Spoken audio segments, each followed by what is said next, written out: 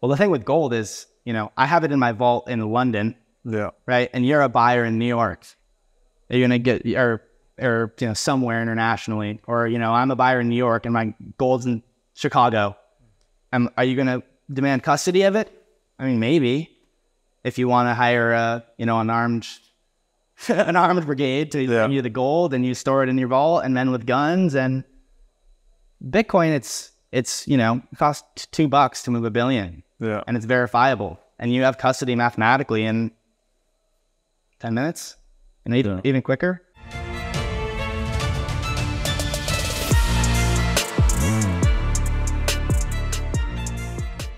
Hey everybody, welcome to the What is Money Show. I am thrilled to have you here joining me on my mission to help shine light on the corruption of money. Now, if this is your first time listening to the What is Money Show, I strongly recommend that you go back to episodes 1 through 9 first, which lays a lot of the groundwork for many of the concepts that we explore on the show. These first 9 episodes are my series with Michael Saylor, and thousands of people have told me that this is the best podcast series they've ever heard, hands down, and that it was instrumental to their understanding of money and Bitcoin. So if you're looking to start a deep dive into the nature of money, I don't think there's any place better that you can start other than episode 1 of this show. Now, a little bit about this show and how it makes money. The What is Money Show is 100% sponsor based. So all of our revenues are derived from direct sponsorships. And I strive to be very selective about the sponsors that I work with, specifically only using sponsors that I use personally, and also choosing sponsors that have values which are well aligned to the values expressed on this show, such as freedom, education, self-sovereignty, etc. So what I'm going to do now is a few ad reads right at the top of the show, and then I'll do a few more ad reads in the middle. And I hope you'll take the time to listen to them, as again, these are hand-selected sponsors, and I think you'll like what they have to offer. Today's podcast is brought to you by In Wolf's Clothing. Wolf is the first startup accelerator dedicated exclusively to the Bitcoin Lightning Network. 4 times per year, Wolf brings teams from around the world to New York City to work with like-minded entrepreneurs, pushing the boundaries of what's possible with Bitcoin and Lightning. The program is designed to help early-stage companies achieve product-market fit, develop their brand, secure early-stage funding, and grow businesses that help fuel the global adoption of Bitcoin. So go to wolfnyc.com to learn more about the program or apply. Again, that's Wolf NYC, WOLFNYC.com. Dylan LeClair. Robert. To the What is Money Show. Thanks for having me. I'm excited. Great to have you here. We are in Riga for the Baltic Honey Badger Conference. My first time here. Your first time here? Yep. Great group of Bitcoiners. We've taken up the interrogation rooms that turned into a podcast studio to have a conversation. First time on the show, right? First time. Awesome. Great to have you here and love to do it in person. Just by way of quick introduction, you are the Director of Market Intelligence at UTXO Management, and you're the co-founder of 21st Paradigm. You've become pretty well known as being the young macro genius guy. So definitely a lot to talk about in regards to Bitcoin and macro. I'm not sure where we should start, but maybe we could just talk about the halving that's upon us. Yep. I think it's end of March 2024, roughly. Yep, March, April estimate, but yeah. I guess my first question is, are you a proponent that the halving is still a significant contributor to the price cycle of Bitcoin? And yes or no? And then what do you actually expect to see play out up to the halving? And then typically price peaks, 6 to 9 months after? So what do you see happening in the Bitcoin market space through the halving? Yeah, no, I'll offer somewhat of a contrarian take, and I said this yesterday on a panel. It was a real cool moment for me. Was on a panel with Adam Back and Turtle and a few others, and in front of the audience on the main stage, and they asked the same question of like, hey, how do we think of the halving? And Adam was ultra bullish, was saying 100K before the halving, which was certainly an interesting perspective.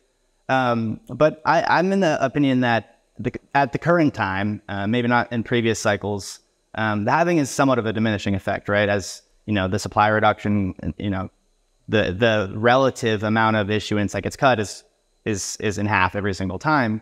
And so I think paradoxically, everybody's like, it's a supply event, and at the margin it is. The supply, at the margin, going from 900 Bitcoin a day to 450 matters in issuance. But I think it's more of a demand driver, paradoxically. And here's why, is that the halving, the flow, I think is much less significant than the stock at this point. What's really driving this is net accumulation by hodlers, and at the same time, the distribution, right? And this is what's kind of driving the boom and busts, right? Using just the halving as, this data point every 4 years as like the single driver of the Bitcoin market, I think doesn't do justice to just how much data we have at our disposal. Like, there's so much data, whether it's UTXO set data or like global macro data, as Bitcoin increasingly becomes entrenched in this global financial system, that points to like Bitcoin being much more than just like having, press the green button up only. Right. And so I think when I say it's a demand event, I say, regardless of whatever Fed policy was doing last time in 2020, May of 2020, it was the money printer go burr. It was like the perfect narrative of, oh my gosh, quantitative tightening, supply halving, algorithmic monetary policy, nobody can do anything to change it. This time, I think it, regardless of what the global macro situation looks like, I think it'll probably be a bit different, but that's still guesswork, being this far ahead of time. It's going to be bigger, I think, from like a cultural perspective and just an awareness perspective. Last time, like, it did get a little bit of mainstream attention, but it's still just kind of like our little niche corner of the internet that was like, oh, the halving, let's have a live stream. It wasn't like global news. And not necessarily that this one will be global news, but it'll be relatively a larger event. And whether the BOJ is printing or the ECB is Christine Lagarde is opining on some, esoteric monetary policy or whatever Jerome Powell's saying, Bitcoin's halving and nobody can change that. And so I think, when supply is as tightly constrained as it is this time around, as it was last time around, and I think more so 3 years or so after the bust phase of the Bitcoin market is really like, that's kind of lined up very nicely with the halvings. And so maybe the halving was a driver, maybe not, maybe it was global liquidity, maybe a bit of both, but that's when something like a demand spark can really like ignite the market, right? Like the supply was so primed, you had all this kindling, in May of 2020, and all it took was, Saylor and Grayscale Bitcoin Trust or just a couple 100,000 Bitcoin, and the market cap goes to $1 trillion, right? So I think we're in a similar position, but it's a matter of if we get the spark. Gotcha. Yeah, it's an interesting take. The supply side, the supply shock is a very easily understandable narrative. But you also like this idea of people like having the demand for it based on, I guess, the historical price action relative to the halving. So they're just basically buying it in anticipation of price action rhyming with the past. But then that can actually become a self-fulfilling prophecy, obviously, as demand comes and then the price action reflects that. And then people are like, oh, wow, this thing's repeating. I've often wondered that if that cycle, whether it's supply driven or demand driven, obviously a little bit of both, but to the extent that that continues to repeat and then we do see price action superimpose on this halving cycle with like clockwork fidelity, at what point do people just start front running this thing? And you start to see the whole, you would expect the curve to kind of shift closer to the halving. Instead of peaking 6 to 9 months after, people are like, well, look, it's done it 5 times now. Let me just go ahead and buy it now. And you see an earlier price peak. Yeah. And so it's just a strange self-fulfilling prophecy aspects to Bitcoin that I wrestle with in my mind. Like, whether it's supply driven or demand driven, I think at some point people are going to start to front run it. Yep. Yeah. I mean, what if that's already happening? Yeah, it is. By some of us, right? Yeah. I think that what we can't factor in is there's still a massive information asymmetry. Yeah. Right. Like, regardless of the halving of just fundamental Bitcoin mechanics. So like, you talk to a really smart investor or, Silicon Valley tech VC that you would expect to be, relatively familiar with these basic concepts. And they go, oh, well, what if the 21 million has changed? Right. Like, it's a gotcha statement. Yeah. So, I mean, it's people say education. And from like an outsider's perspective, they're like, oh, what are you pitching, a Ponzi? Yeah. That's like the kind of the misinformed view of what we mean by education. And we're like, no, you just actually don't have an understanding of what this thing is. So the halving can be a spark, I think, but what really is like priming these cycles post bust. Like, why does Bitcoin go randomly parabolic every 3 or 4 years? Well, yeah, the halving, has actually been very like cyclical in that regard and rhymed right with the run up of these cycles. But it's more so a bunch of really, really orange pilled Bitcoiners that just hoard all the supply so tight that all it takes is just a little bit of demand. And then, whether it's, kind of a reflexive feedback loop, growing adoption, network effect, Lindy, Bitcoin just like the education component, more people adopting it. All of a sudden, it's just this feedback loop, and it reaches an exhaustion point when two things happen. Well, I guess you could almost say it's one thing, but it's price runs up so high that the people that have been hoarding the thing for the last 2, 3, 4 years, the people that are buying Bitcoin when it's down 80%, down 70%, down 60% from the highs, the people that aren't shaken out, like, well, maybe like I want a house. I want something nice. Like money is just a means to an end.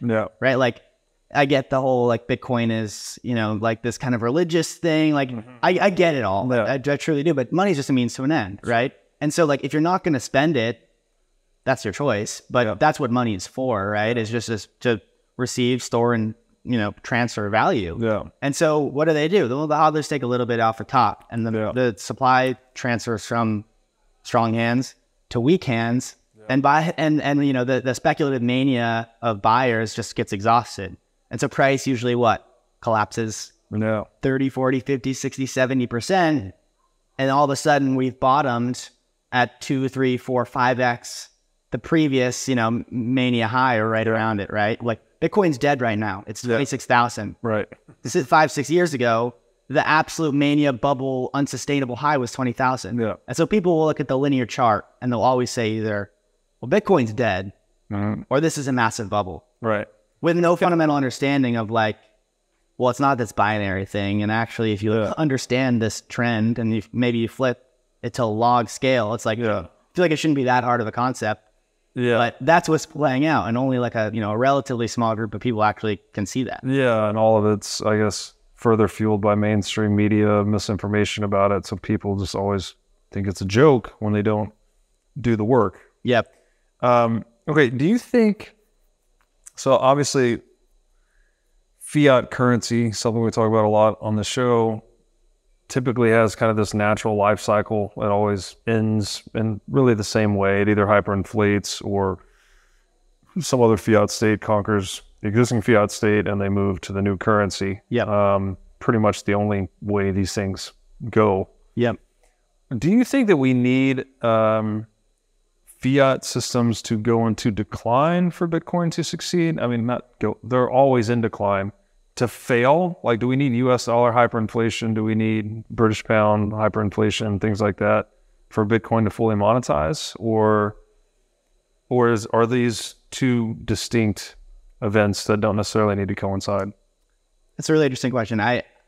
No, I guess on the surface level, but I don't think they're necessarily mutually exclusive, given the circumstances. But with the current state of things, and I'm not saying hyperinflation happens tomorrow, but like I would be bullish on Bitcoin even if it existed in a state where global debt to GDP wasn't 400%, and U.S. debt to GDP wasn't 125%, and then there wasn't a Ponzi scheme of entitlements and unfunded liabilities coming down the pipe in every developed nation on the planet. But those things all do exist. Like I would be bullish on Bitcoin regardless, just given its emergent properties and its dominant monetary properties compared to everything else. It's absolutely scarce. It has a rising marginal production cost. It's we know all the things. We can go down the list. But the fiat state does matter actually, and it's actually, I think, actually speeding up the adoption. It's not a coincidence in my opinion, and I would maybe guess you say the same, that Satoshi released Bitcoin, in the midst or shortly after Lehman and the financial crisis, right? It seems like, whether that was a coincidence or not, there's some significance there. Yeah. And he even writes about it. He's like, hey, I have a solution to the ills of fiat currency. That they create these credit bubbles that go bust. You can't trust centralized intermediaries. And so, like, if we just think about the history of money, what is money? Yeah. And I have no idea. and we just look, even in the past 100 years. I mean, there's thousands of years of history. We can look at even Chinese dynasties, but just in recent U.S. history, right? And this isn't just a U.S. centric view. This is global. But right, like, what happens when these debt bubbles bursts, right? Like, on a similar question, is it a coincidence that world wars happen when debt levels get to the tipping point, 120%, 140%, world war, currency reset, reestablish it, financial repression, right? Like, is that a coincidence? Is it a coincidence that, after 11, 12 years of QE, zero rates, money printing around the planet, the yield curve inverts, the repo market blows up, and COVID comes out of nowhere? Right. And like, am I a conspiracy theorist for that, for saying or suggesting such a thing? Oh, maybe not, but it lined up really well, right? And they printed trillions of dollars. BlackRock comes out in 2019 and says, well, in the next recession, in the next downturn, there's going to need to be direct payments to households and businesses to keep this thing going. And then they, within a year, tens of trillions of dollars are printed. Yeah. So, is that a cause and effect, or is this just the natural order of how these systems try to survive into their last, die in a dying state? That's a rabbit hole in of itself. Yeah, that's a great question, and it's great framing too, because we have all of these narratives about history that we're fed and told, and we've learned in school, and one that actually doing this show, we learned. I attended school in Tennessee growing up. The Civil War, the U.S. Civil War, was all about slavery, right? Abraham Lincoln was coming to free the slaves, and we bad Southerners had slaves in bondage, and that's what the whole war was about. And then I have Dominic Frisby on the show. He's like, no, it's about taxation, right? The tax base, the population was disproportionately in the North, but the tax base was disproportionately in the South. South wanted to secede peacefully. North didn't like that. North basically sparks off the war to justify keeping their tax base. So, like, if you start looking through the lens of money, you can understand world affairs much more practically and pragmatically than you can trying to digest it through these narratives that we've been given. So I think it's your point on like World War I and World War II. It's like when debt levels get really high, right? People start to scramble for the means, and that scrambling often involves armed conflict. So it's a very useful prism through which to look at the world. Maybe it's a topic for another show, but along those lines, it's a rabbit hole to look at states, nations that try to set up to try to get away from like the global banking complex and set up state banks, or outside of independent banks. Yeah. And what happens to those nations when they try to get away from that system? And this is a recent phenomenon, and this is we can go back hundreds of years. Yeah. It's quite alarming. Do you think El Salvador is going to be in the crosshairs or something like that? I mean, we see the media propaganda, right? They don't have a clear reason to bring a military presence at the current time. Like that, it wouldn't be politically palatable to do so. So it's just like a smear campaign, right? Which is like kind of the first level of propaganda that they can throw at them, is just smear campaigns and downgrading their credit rating, right? Like that's like level 1. Yeah. Level 10 is, drone strikes. Right. And obviously like there's no appetite for that, at least, currently. And so who knows, but, Bukele saying to the IMF, buzz off. Yeah. Like the U.S. empire, the banking affairs institutions, are they all one institution? That's a topic for debate as well, but they don't like that. The incumbent interests don't like that. Yeah, well, it's at least a cartel. right? And so, like, is the BOJ and the ECB and the Fed, are they really independent? yeah, I don't know. I don't know the answer to that question either. It's kind of like asking, I mean, there's different degrees of independence, but there's also corroboration between them. There has to be some degree of it. Otherwise, game theory wouldn't really work, you know? Kind of like drug cartels, you know, they respect certain rules of engagement, or this is our territory that we get to sell to central banks. Like, this is our territory that we get to inflate. But then the U.S. is the center, or the top of the whole heap, right? They can inflate everybody. So, yeah, I don't know. I don't know that it's all essentially a coordinated thing, but it's definitely cartelized, just like the illicit drug markets, which is a great comparison, actually, because fiat currency is one hell of a drug that apparently all humans are addicted to. Now I'd like to tell you about our sponsor, iCoin Technology. iCoin has just released a sleek new hardware wallet. It looks like a mini iPhone, a little touchscreen and camera on it. The device has no Wi-Fi, no cellular connection, no GPS. It's a strictly physically cold hardware wallet. Like I said, it's got a high-res 3-inch touchscreen. It's got a camera for air gapping the wallet. It's got optional Bluetooth compatibility. And it's really a brand new UI, UX experience for a hardware wallet, making it very accessible, easy to use, not intimidating. And as we always talk about on this show, the only way you can truly own your Bitcoin is by having it in self-custody. So you need a device like iCoin Wallet to truly own your Bitcoin. Go to iCointechnology.com today and use promo code Bitcoin23 for 30% off of this new sleek hardware wallet. Shifting gears a little bit, just like general macro overview, 2023, we're sitting in almost Q4 2023. It's been a rough few years post-pandemic. Where do you see things, where they sit currently? Where do you think we're headed? I think the Fed is still tightening right now. I'm seeing videos of these things are going viral on Instagram recently, just men and women that earn median wages, you know, $30, $40, $50 an hour, saying they can't make ends meet, you know, having these emotional rants. They're going super viral. The Oliver Anthony song, right, kind of singing to the plight of the blue collar worker in today's environment. Feels like things are kind of coming apart a little bit. How do you see things, and where are things headed from a macroeconomic standpoint? Yeah, I mean, bigger picture, society is definitely like fraying at the seams.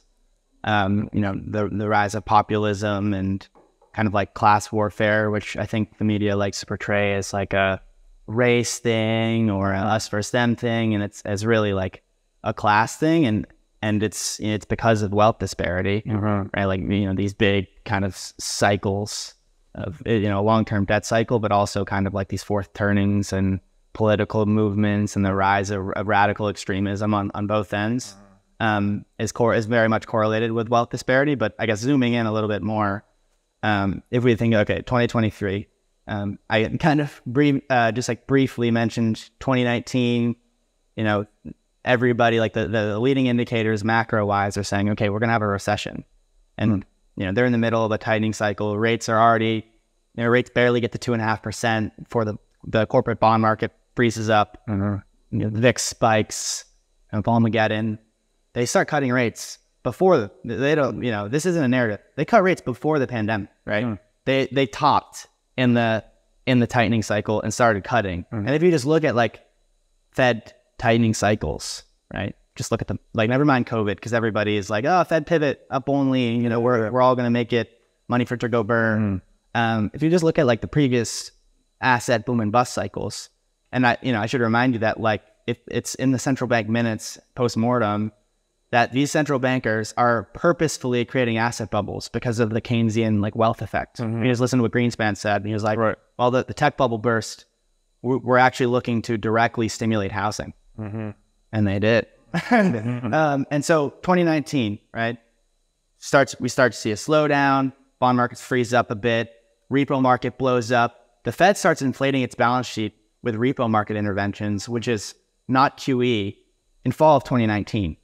The markets just float upwards. volatility collapses, Fed balance sheet, look at the date, it's creeping up again before COVID, right? The taper in the Fed balance sheet was going to be like watching paint dry. It wasn't, right? So all of a sudden, you know, January, February, March comes, COVID, they print a bunch of money. If we look at what the IMF, these bankers were saying in the middle of the 2010s, post GFC, rates are still 0, money printer go burr, inflation can't manifest. That what they say is the only way to get out of this debt bubble, this sovereign debt bubble, this everything bubble in debt burdens, is essentially financial repression. It's a sustained. They map it out. It's in the abstract of an academic IMF paper. Right. And they give historical examples, and they basically say the only way to get out of it is a wealth transfer from creditors. Yeah. And how do we do it? A sustained burst, usually an unexpected burst of high inflation, right? With yields capped artificially low, right? So 2020, if you look post-COVID, post the announcement of buying corporate bonds, post money printer go burr. I mean, they're still printing, but you see the ECB governors, you see the Fed governors actively going on CNBC saying, yeah, we actually need inflation to run pretty hot. They changed their 2% inflation target to average inflation targeting, right? To kind of, they're trying to let inflation go uncapped, right? This is like classic central planning, right? Trying to micromanage a CPI index. Sure. Well, they got it, right? Yep. And in my opinion, this is just my opinion, it could be wrong. I think whether they weren't expecting the political pressure or it was just so intense that they couldn't manage it, the goal, like if they did it right, and not right because it would have hurt a whole bunch of people, middle and lower class especially, and it did, just like you referred to. But if they could have had it their way, they would have let inflation rip and keep ripping and kept yields low. So and intentionally, because real debt to GDP or debt to GDP ratio went from like 130 to I think like 116. It did go lower, and it didn't go lower because they stopped spending. It didn't go lower because they stopped issuing debt. It went lower because nominal productivity inflation ripped, nominal GDP ripped, and debt burdens ripped, but less. Yeah. And so I think that was the plan. And what they didn't expect everywhere in Western nations was the political, just like left and right, just flaming Jerome Powell, Christine Lagarde. The political pressure was massive. Yeah. And so they almost they had this plan, and in paper, in academia, it was the perfect plan. It's like, we're just going to devalue. They're not going to notice it. We're going to keep yields low, right? They were like 0 rates till 2024, right? And imagine if inflation was 8, 9, 10% for 4 years. They wouldn't have got out of it, but who knows? Debt to GDP at 80%, which is more manageable, right? But it didn't work like that. And so we see the fastest tightening cycle in history, 0 to 5%, but inflation was still what? And that was a response to those political pressures. In my opinion. And I think if you just kind of look at, what they were saying about the independent Fed, right? And, there was like this kind of class warfare played into it to a certain extent, like the politicalization of it. Whereas with the Trump era, when inflation and CPI was 1%, 2%, Trump's like, look at our Fed. Why Europe has negative rates? Why don't we? Yeah. Right? He's like, stupid Jerome. Right. And then it turned to Jerome, inflation's 10%. And we have so many poor middle class people that are hurting, and both left and right were attacking it. So we see a tightening cycle, but throughout all of 2022, even though long duration debt, bust, the biggest drawdown in 100 years, inflation was still, and technically like the bond market people would get mad at me for using a trailing 12-month inflation reading with current or forward yields. But a Fed's fund rate at 5% when inflation is 8 isn't tight monetary policy. Right. It's still a negative, real yield. Yes. And so for the longest time in 2022, when we supposedly had tight policy, inflation was still running higher than yields. And just recently, we started to see the labor market cool a bit. CPI, PCE, however you want to measure it, fall, energy prices fall. I mean, they drained the SPR to do it, but we've seen inflation come down while rates are still 5 and change percent, 5.5%.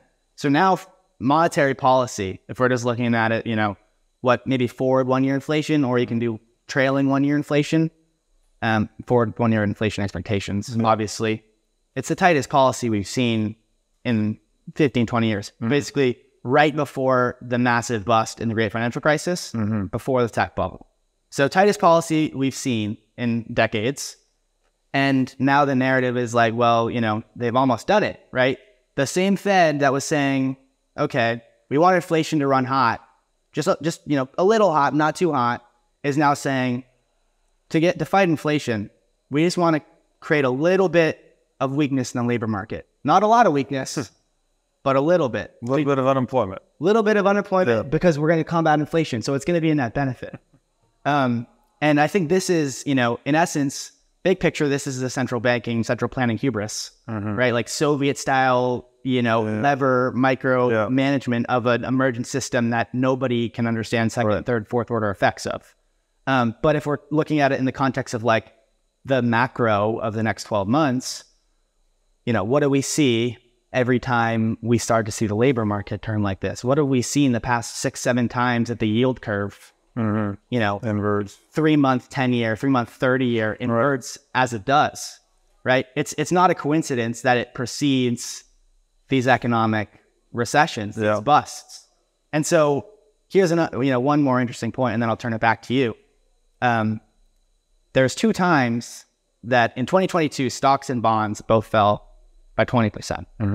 And stocks have since, you know, posted a banger rally, AI mania, tech, you know, tech is back. It's all basically multiple expansion, but bonds haven't rallied. But if we just looked at 2022, there's been 2 times where stocks and bonds have both had drawdowns of that size. 1932 or 1931, I can't remember correctly, and 1969. Right? So let's think of what happened within 24 months of both of those events.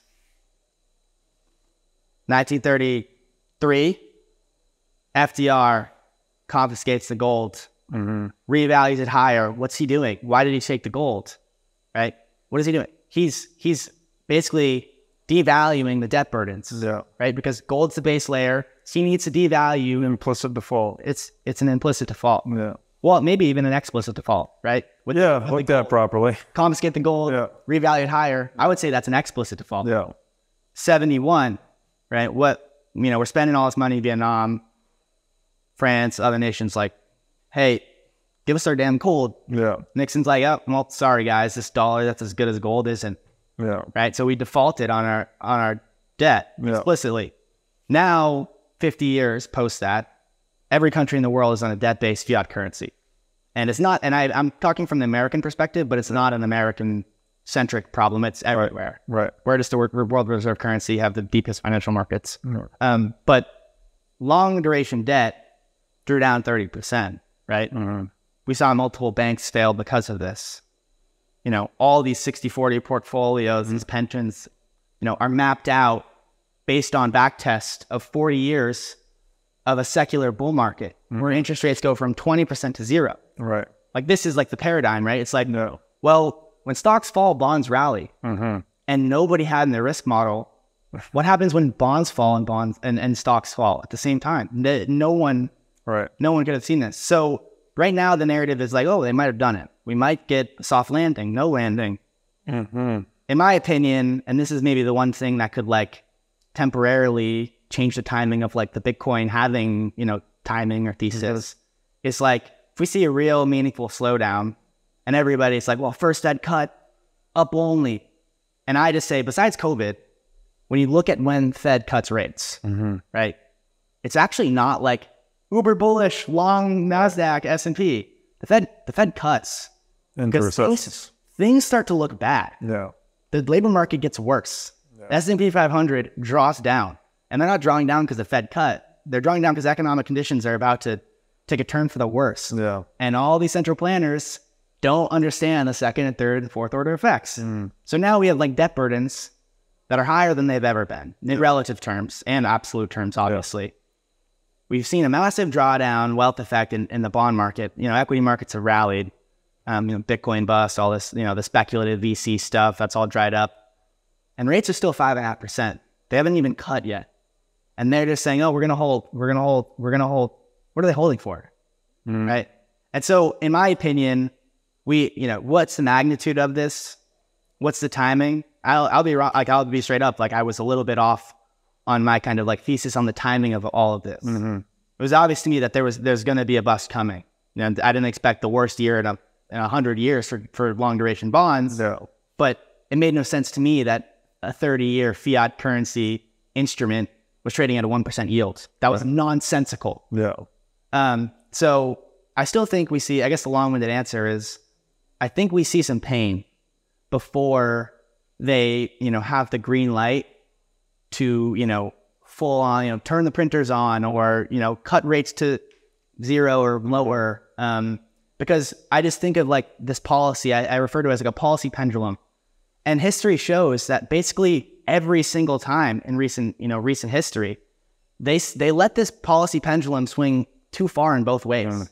They let it swing way too far on the upside, tech bubble, just massive wealth effect, speculative mania. Right. And then they say, oh, we gotta curl it back, raise rates, bust, NASDAQ down 80%. The recession wasn't even bad in 2000, and the S&P went down 55%. Right. Right? Like no one talks about that. So like housing, same thing, 2008, right? Everybody's rich, everybody's a real estate investor. Yeah. So, we've already like people think we've seen the bust. 2022 was the bust. And now like we're back to the normal up only like secular growth phase again. And I think that may be a little bit optimistic, I guess. Yeah. So you would expect to see a flavor of recession like we saw in 01, 08 in front of us. Yeah. Yeah. Right now it's essentially been, if we're thinking of like how we think of a recession, it's been like kind of a white collar recession, right? The blow of tech companies. I mean, that makes sense. I think it's a naturally like a correction, if anything, a return to the norm. Yeah.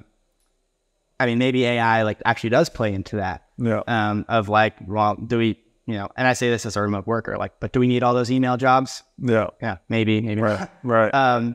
But yeah, I just look at the history of these boom and bust cycles, and it's human psychology plays a big component to it, obviously.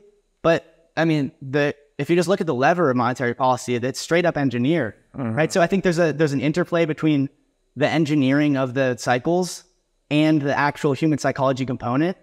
And there's like feedback loops of, okay, money printer go burr. This is, buy everything, long everything and anything. Business is booming, and it is. And it eventually gets to a point where it's no longer like a sustainable story. Yeah. And this isn't just like the 2021 bubble, the everything bubble. This isn't just the previous. This is like, I guess, an archetype for like markets, to assets and markets and business cycles in general. I think a business cycle would exist in the absence of a centrally planned cost. Right, but it exacerbates. Yeah, for sure. They're trying to manually be like, oh, the price of money is 5% today. Yeah. Oh, wait. It's actually, okay, we're going to put it to 4, 3, 2, that's what they did in 08, right? Yeah. If you just look at it, it's like, 5, they hold it for a little bit, and then it's like 0 almost immediately. Right. And so, in my opinion, like this time, who knows where interest rates go? Who knows at what level the S&P 500 draws down or employment, right? Like, and you see a lot with these data points, they're like, oh, we added 300,000 jobs. And then every month for the last 8 months, they've revised the number lower. Right. Right. So it's like, take the econ data and all this stuff. Like from that sense, the macro stuff is a little bit like, it's not tea leaves, but it's like, these are people that have maybe misaligned incentives, maybe not. The data gets revised. How are we going to, read Jerome Powell's tone of voice? But I like to not zoom in that far, but just take a little step back and be like, well, okay, these cycles have occurred for hundreds and hundreds of years. We know how this ends, and is this time the anomaly of like, the cyclicality of a debt cycle? And I don't think it is. That's great points and well said. Now I'd like to tell you about our sponsor, Wasabi Wallet. With Wasabi Wallet, you can receive, send, and store Bitcoin privately. In Wasabi Wallet, your transaction history and wallet balance are completely hidden. Wasabi Wallet is easy to use. All of its privacy features are built in by default, and it works with any amount of Bitcoin. Wasabi users can make CoinJoin transactions together with BTC Pay server users or Trezor Suite users. For BTC Pay server users, they can make payments directly inside of a CoinJoin, and for Trezor Suite users, you can make CoinJoins directly on a hardware wallet. These features result in fee savings and security improvements for both sets of users. So go to wasabiwallet.io today to download the state-of-the-art Bitcoin privacy wallet. This other area that is confusing for a lot of people, derivative markets. Yep. So a lot of people, I hear it a lot from Bitcoin bears, they just say, oh, government's going to just control Bitcoin price in the paper markets. They'll never let it get above X, and that's that. Yep. Obviously, it's not that simple. So, like, how do you unpack? How do you see derivatives playing into the Bitcoin market overall? Is it being used for manipulation, suppression, et cetera? And if so, like, how do you unpack how those mechanics actually work? Yep. Because it's not just as easy as press short and Bitcoin price go down, right? There's some real market activity that has to take place. You have to own the underlying, et cetera.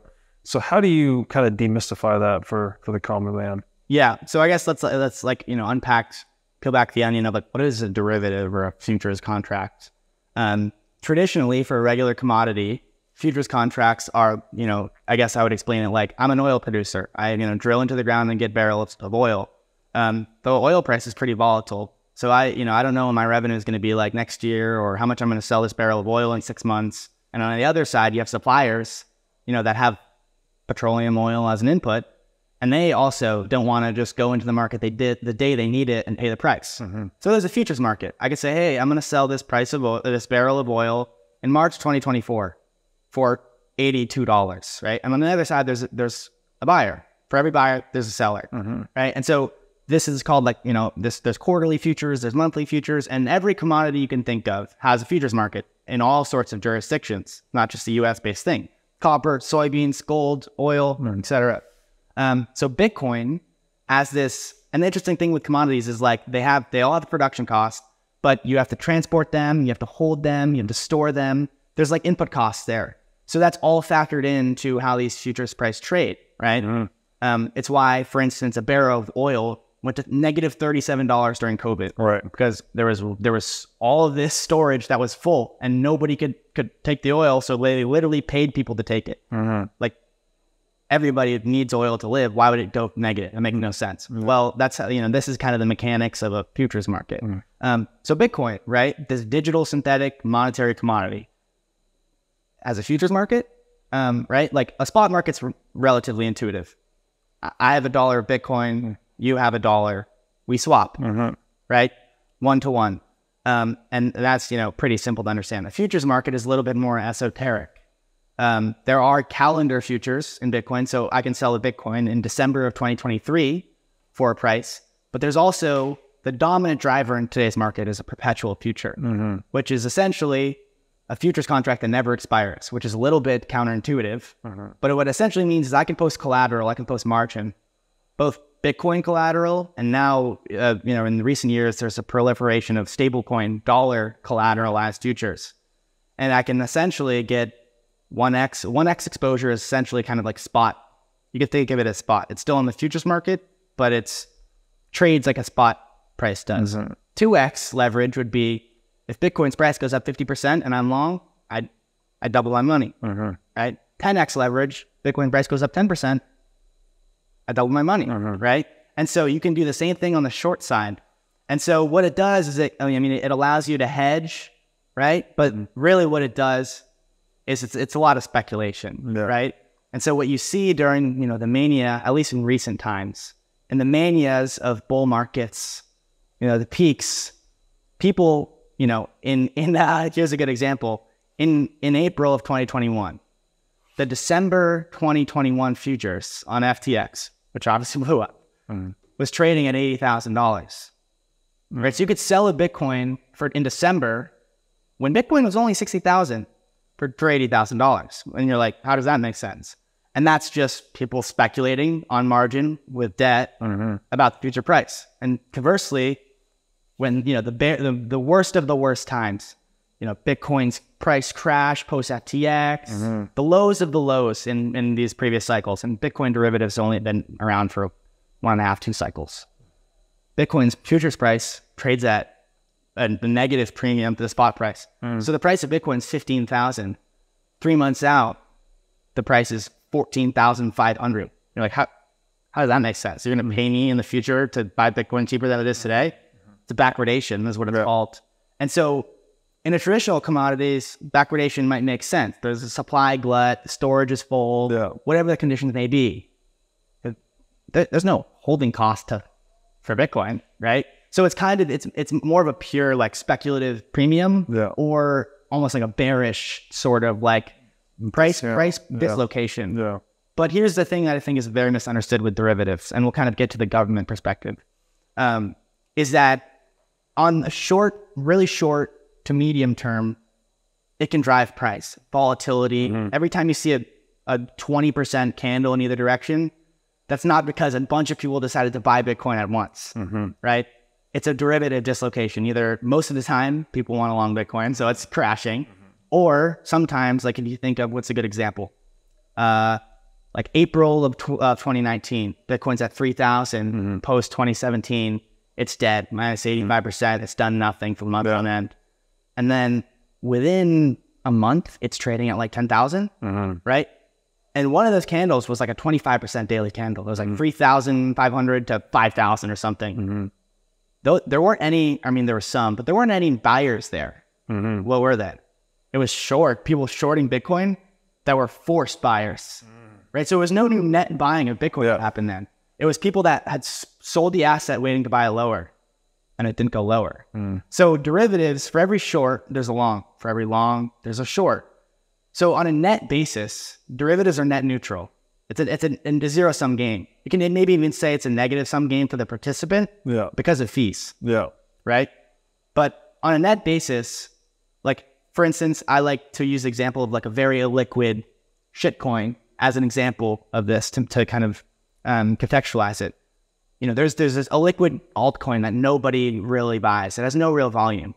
If a bunch of people log on to Binance and long it on margin, you know, press market buy with margin 10x, and there's a massive candle to the upside. Are they all rich? Right? On paper they are, but the minute one of them tries to sell, there's no real liquidity there, and it's basically a game of musical chairs to get out. And if and when they try to get out, the price is going to collapse right to where it was, or even lower, right? So just a couple of days ago, GBTC news, right? Market's bullish, straight up. And what do we see? The infamous Bitcoin pattern, BART, right? Right down.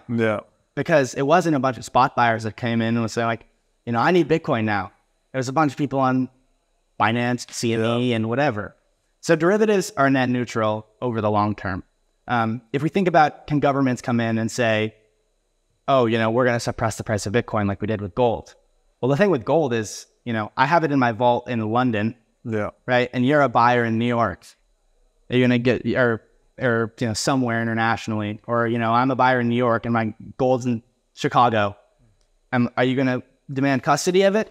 I mean, maybe, if you want to hire you know, an armed brigade to give you the gold and you store it in your vault, and men with guns. And Bitcoin, it's you know, it costs $2 to move $1 billion, and it's verifiable, and you have custody mathematically in 10 minutes, and even quicker. And so the dislocations that arise in derivative markets in Bitcoin that have arisen in the past and will arise in the future, they'll definitely try, you know, long, short, whatever. But they'll get resolved, and often violently so. Like if you just look at like CME, right? Paper futures, treasuries as collateral, dollars settled. They're the Bitcoin market, not perpetuals, but the calendar futures.